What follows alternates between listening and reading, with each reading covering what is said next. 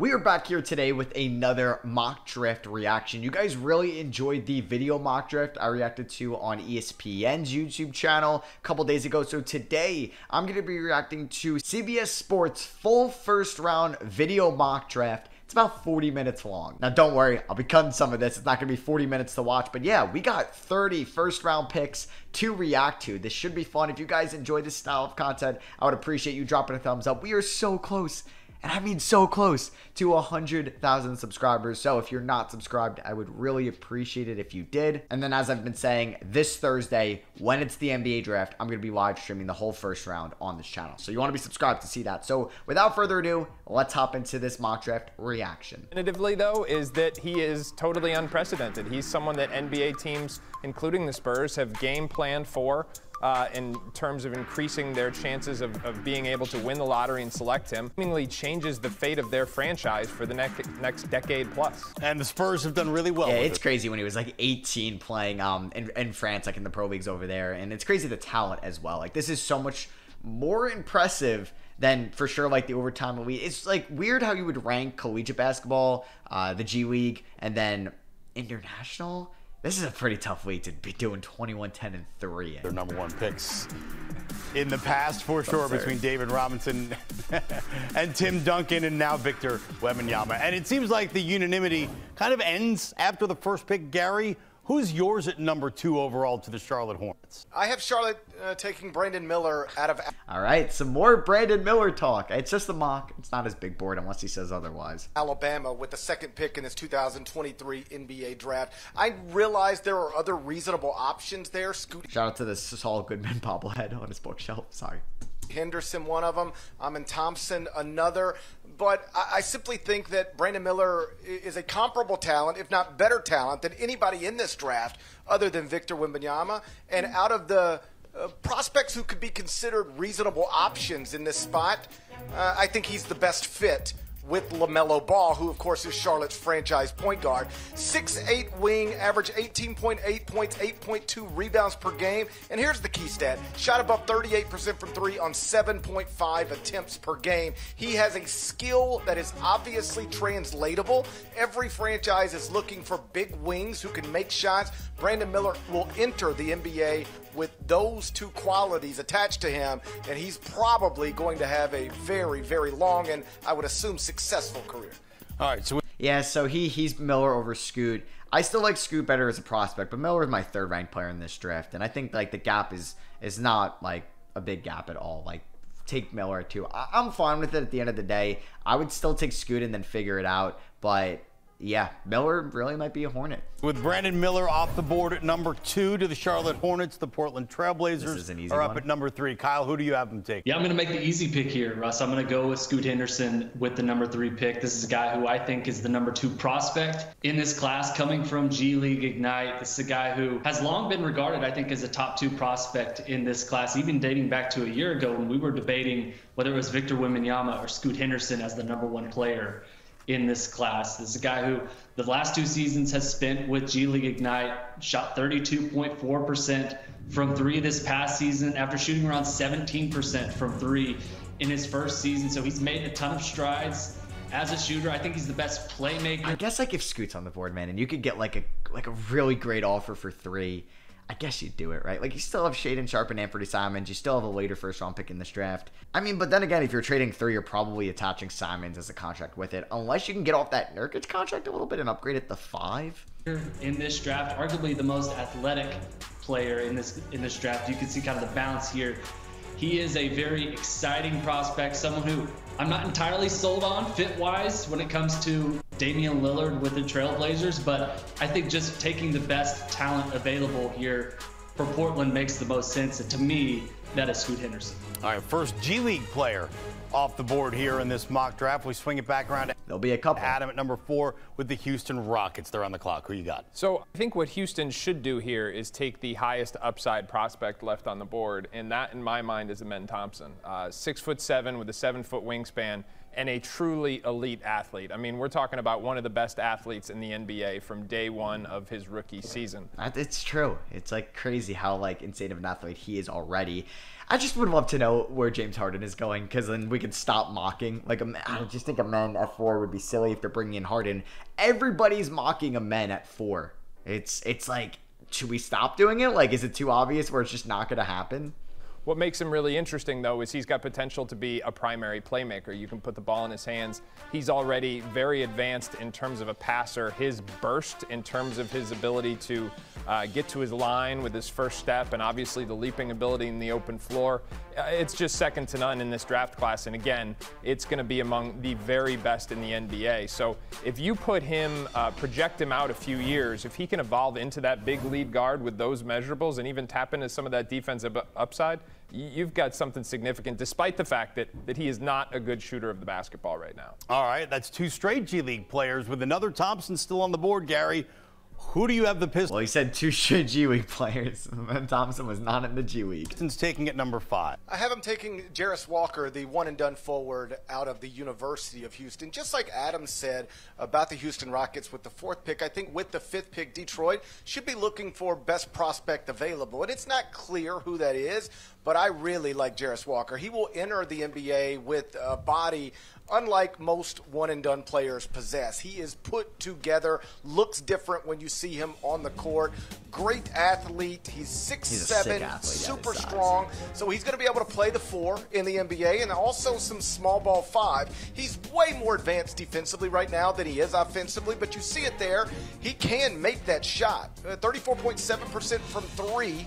On the season. That's respectable. It needs to improve if he's really going to be a stretch the floor type forward, but there is potential for him to be a fabulous offensive player as well. The defensive stuff is going to be there no matter what. Great help defender. He can guard his position. If the offense comes around, you're getting a super talent with a top 5 pick. Yeah, I like a big man going, especially a power forward, to the Pistons there at 4. I think a little bit more than, or excuse me, at 5 than Cam Whitmore. Jidel actually Taylor Hendricks to the Pistons in yesterday's video, which I was like, whoa, I haven't really thought about that, but I kind of like it a lot because I think he could be a nice complementary piece to continue Cade Cunningham, Jaden Ivey's development, which is more important than probably this pick here at 5. This is going to be like a complementary developmental piece, right? So I think getting Walker, maybe a Hendricks, is pretty valuable here. Somebody that can defend, that could be a pick and roll just partner to Ivey and Cunningham, and I love Walker there at 5 still. All right, that's it for the See, I feel like this has been mocked. Like this 1 through 5 has been pretty close. Like there's some discrepancy at 2 and 3, but is this like too obvious where it's going to end up being like Asor Thompson here at 5, or is it going to be like Anthony Black? Tippy top of this draft. Much thanks to CBS Sports' Kyle Boone and Gary Parrish, along with Adam Finkelstein at 24/7 Sports. Here's another look at how the top 5 played out in this week's mock draft.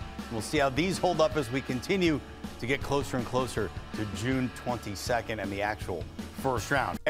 Boncaro with the number 6 pick. Yeah, they're going to pair him with a playmaking wing in this class, who I'm really high on, Asar Thompson from Overtime Elite. He's 6 foot. I've been mocking him to Orlando at 6, man. I think it's too obvious. We may have to switch some things up. 6. He has a 7-foot wingspan. Guy who's, I think, an improving playmaker. Averaged 6.1 assists per game last season for Overtime Elite. I sat down with Asar Thompson and Amen Thompson at the Combine in Chicago last month and asked them, how would you rank yourself in this class, including Victor Wembanyama, Scoot Henderson? And they both agreed Asar Thompson is number 2 in this class. Asar ranked himself number 2. Amen and Asar both ranked Amen number 1. So I think that kind of speaks to kind of the expectations that both of these players have, the belief that they have in themselves. They've taken an unconventional path to get to the NBA. It's cool because we haven't seen this like 2 lottery twins since like Marcus and Markieff Morris back in like 2013, 14, 15, I forget the year, out of Kansas. So this would be cool that both these guys are most likely going in the top 10, possibly in the top 6. One of the worst kept secrets of this NBA draft cycle is that Indiana needs a 4-man. And I think the assumption is they're going to target a 4-man with this pick. And for me, there's a few different options. I think you've still got a couple of high upside prospects on the board, but they're not at the position. So he's going to go Taylor Hendricks? You need Taylor Hendricks, to me, is someone. Over Cam Whitmore. I wonder if that's going to happen on draft night. I don't know. that has one of the highest floors in this draft. Not a whole lot of potential as a creator, but when it comes to the 3-and-D prototype, someone who can move his feet out on the perimeter, who can block shots inside at the rim, and then who can stretch the floor as a shooter, almost 40%, just under it as a freshman, really just blew away expectations at UCF so far. I really like Hendricks. Like top, I think he's my 10th ranked prospect or 11, but I do think he's becoming a little bit overrated. At least I feel like on like the Twitter draft community or on YouTube, like even mocking him at 5 I thought was crazy. And I think somebody came out with that. I forget if it was Bleacher Report or The Ringer, but there is a pretty decent margin between how much like we like Taylor Hendricks to NBA GMs, and it's not looking like he's going to go in the top 6. 7, I think Indiana is like the highest that he will go. I don't think he goes like to Detroit at 5 or to Orlando at 6 or a team trading up ahead of Orlando or Indiana. NBA, when you get someone this size who's this switchable on the defensive end of the floor and then can bring a skill set that extends out to the 3-point line, that's a player that's got a long-term future in this league. Yeah, like if Taylor Hendricks goes before like Jarris Walker, I'd be very shocked. The Wizards made a complete overhaul of their front office this offseason. Who do you have them taking with the first pick of the new regime at number 8? Anthony Black out of Arkansas, the one-and-done like this has been mocked a ton. Everybody's mocking this. Guard who was not the most heralded prospect in Arkansas's heralded recruiting class, but he did prove to be the best NBA prospect. I do like Cason Wallace and Kobe Buffkin over him. By the time we got through that one season, in part because his more heralded teammate, at least coming out of high school, Nick Smith Jr., was dealing with a knee issue most of the season. Anthony Black, he's a 6'7" point guard who is really advanced in pick and rolls. He can play make, shot create, can see things. It's a cool stat. First D1 freshman to average 12, 5, 3, and 2 since Marcus Smart at Oklahoma State back in 2013. Develop high basketball IQ.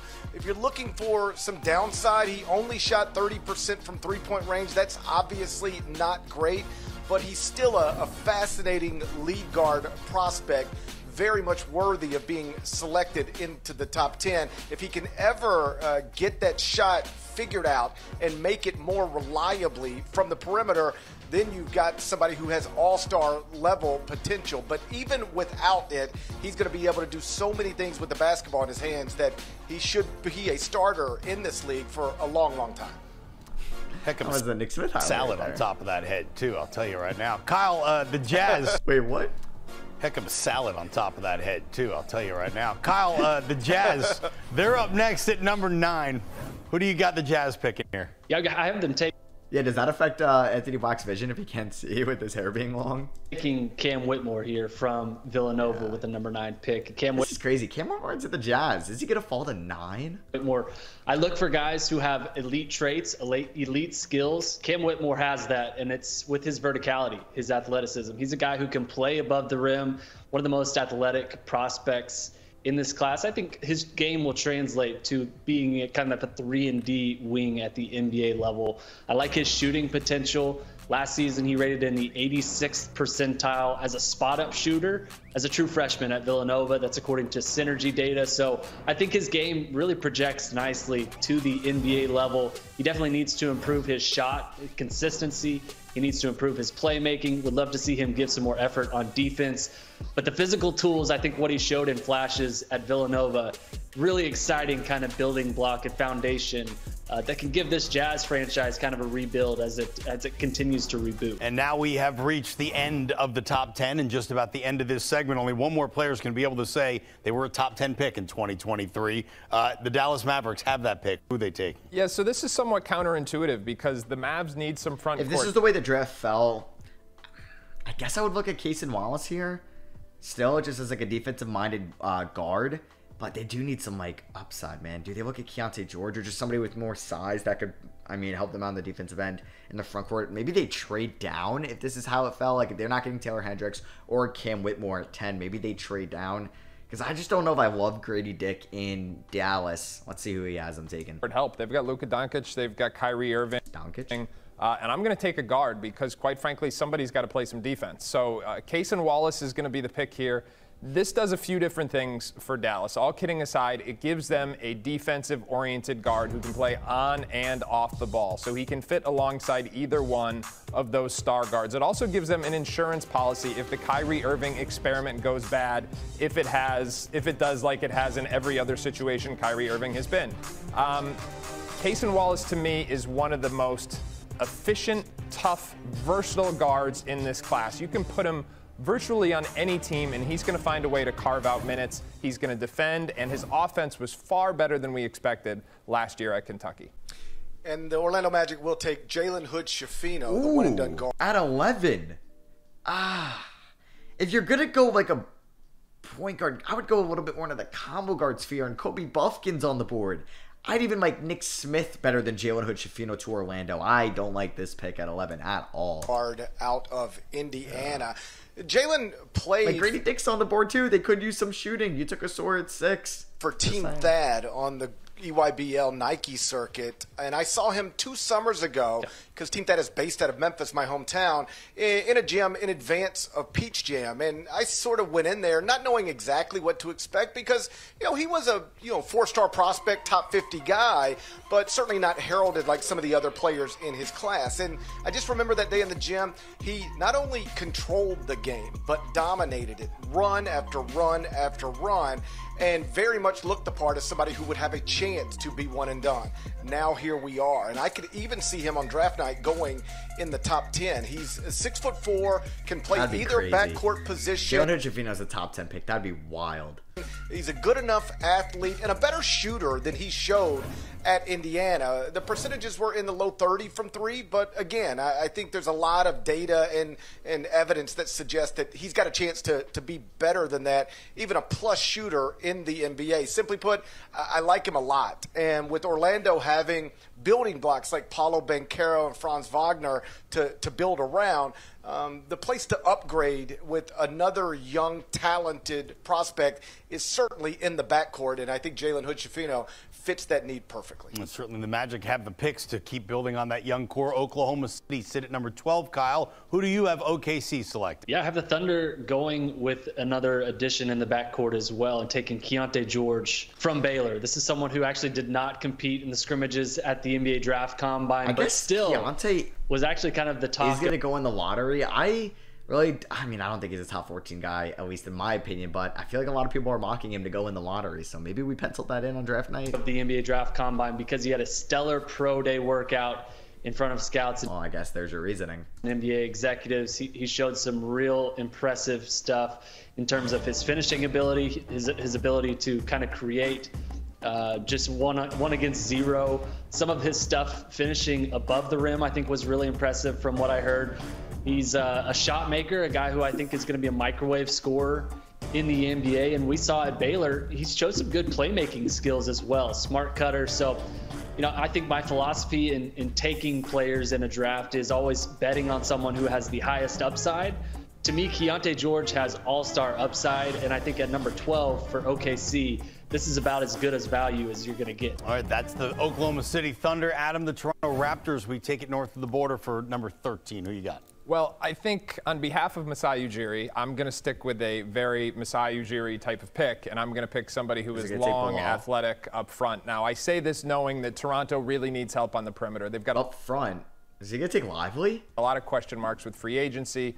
We really don't know if the roster is going to evolve in a big way. But what we've seen definitively in recent years is this Raptors front office is selling out, for lack of a better term. Leonard Miller. Okay, kind of like this. I think Leonard Miller should go in the lottery. He's rising up my big board still. On length and athleticism. And in Leonard Miller, you get a guy who is a 6'10" lefty with a 7'2" wingspan, actually declared for the draft a year ago, straight out of high school in Canada. Did not get good feedback at the Combine, decided to commit to G League Ignite, and has a chance to play his way into the lottery because of it. Projects as a very versatile front court defender, a versatile offensive piece who can be a lob threat, can be someone who plays off pick and rolls, but can also put the ball on the floor. So very much what Toronto has invested in the last couple of years. We'll see if they do it again this year. All right, Gary, the Pelicans, they were a play-in team. I would imagine the health of Zion Williamson will have a whole lot to do with what they do in 23-24. But now we're on the clock right now at number 14. Who do you have for New Orleans? All right, so last pick of the lottery, this is probably the last one we're going to watch the analysis of, is the New Orleans Pelicans. Grady Dick, one and done wing out of Kansas. You mentioned Zion Williamson. I'm assuming, fingers crossed, at some point he is going to be healthy enough to consistently play in the NBA. If he is a Pelican next year, and Grady Dick falling to 14, I think is a steal for them, and they can get more shooting for sure. And when he is healthy and on the court, the best way to surround him is with as many shooters as possible to give him space to bully ball people over and over again, possession after possession. With Grady Dick, you're getting arguably, if not definitely, the best shooter in this draft. Shot above 40% from three in his 1 year at Kansas. He is, but he's not just a shooter. I mean, he can also play make. He's a great cutter, a good athlete, better than you might realize. He's skinny and probably a defensive liability at this point in his career, but it's not. I disagree. I actually think he's an all right defender. Because of a lack of effort. Like, he'll put in the work on that end of the court, and you see it here. That last shot was probably his best attribute. Is he's not just a great shooter, he's a great tough shot maker. I think in the NBA these days, shooting is probably the most valued skill you can bring to the table. Everybody needs them. If you can't shoot the ball from the perimeter, you can get played off the court in the playoffs. We've seen it happen to multiple players this postseason. Grady Dick is going to be able to reliably make that shot from day one. Christian Brown, who was at Kansas a year before him, was able to get into the rotation for a team that, is just 3 wins away from NBA championship as a rookie. Grady Dick is going to have that kind of impact as well. He'll play next season for a winner, and if it's New Orleans, then that would be a great gift to put around Zion Williamson. All right, Gary's. So, yeah, he's got Grady Dick going in the last pick of the lottery. I think that is a steal when it comes in terms of just pure value. Something I'm coming around on is Derek Lively to the Pelicans at 14. I wonder, Jonas Valanciunas is their center. They don't really have, a center that they're maybe is the future once Valanciunas is maybe off his contract or they move on from. Maybe Derek Lively could be that guy. I would watch him and play possibly for the Pelicans at 14. He is Victor Wembanyama's teammate. They have the Hawks taking Bilal Coulibaly out of France, Victor's teammate. The Hawks just taking another wing. I just don't like. I mean, Bilal could be a G League guy for sure. Because, you have DeAndre Hunter. We'll see if he gets traded. They have Sadiq Bey. They have AJ Griffin. They have Bogdan Bogdanovic. DeJounte Murray's playing at the shooting guard spot. I just don't know if I like them adding another wing. Whoa! He's got the Jazz taking Derek Whitehead at 16. The Jazz are a team that could definitely take the chance on Whitehead. I just feel like that's a little bit high at 16. They have the Lakers taking Jett Howard at 17. Somebody that could be an immediate impact player for them. I don't love his long-term value, but I think he's going to be one of the better rookies. Do I think he's going to have one of the better careers in this class? No, but as a rookie, yeah, he can help the Lakers out right away. But with Derek Lively on the board, I would take him over Jett Howard for sure. Whoa! Andre Jackson?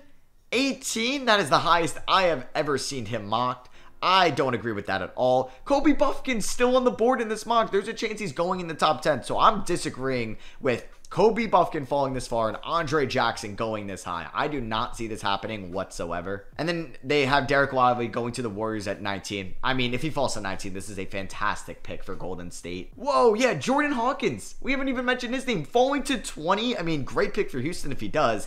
I just don't think he falls outside the top 15 at all. I think guys Jalen Hood-Schifino maybe going a little bit too high. Andre Jackson going a little bit high. So, yeah, I don't see Hawkins falling this low in the draft. So, yeah, just to recap, this is their 11 through 20. Like I said, I think Hood-Schifino is a little bit high. I think one of Leonard Miller, Keontae George, or Derek Whitehead can go a lot lower than we think. I think it could be Derek Whitehead, and yeah, I think Jordan Hawkins can go up a little bit higher, and I don't see Andre Jackson being a top 20 pick. So they have Nick Smith falling to the Nets at 22. I like that pick. They have 2 first-round picks back-to-back. I would use one 100% on Nick Smith.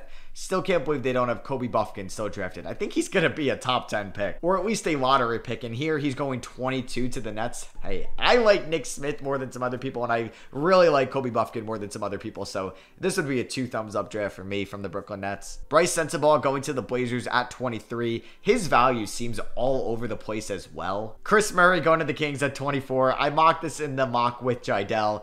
it would be cool because of his brother Keegan Murray already on the the Sacramento Kings. I don't know why I almost said the Warriors. Jaime Jaquez going in the first round here to Memphis. I don't see him going in the first round as much. This is probably the highest I have ever seen him mocked at 25. And that was the same guy that mocked Andre Jackson pretty high. And we have Ryan Rupert going to the Pacers at 26. I think this is really good value for them. Brandon Podziemski going to the Hornets at 27. I'm also a fan of this pick. I think he should 100% go in the first round. GG Jackson going to the Jazz at 28. I don't really like GG Jackson too much as a prospect, but I think if it's your third first round pick and it's at 28, why not? Noah Conley going to the Pacers at 29. I think this is also good value. He can give you some defensive upside, and you're taking him and Taylor Hendricks in this draft. Some good power forward addition. And lastly, Amari Bailey going to the Clippers at 30. I don't really like this pick, especially when you have guys like Maxwell Lewis still on the board, or maybe Sidi Sissoko on the board if you're going for a little bit more upside. And they don't have a recap of the last 10 picks, unfortunately. But yeah, that is me reacting to CBS Sports full first round mock draft. Drop a like if you guys did enjoy this. I will have probably one more reaction mock draft video, maybe two, but I think one more, and it's going to be a cool one where I react to 2K's mock draft. Still don't know if I'm going to post that on this channel or 2K's channel. But yeah, thank you all for watching. I love you guys, and I'll catch you on the next one. Peace.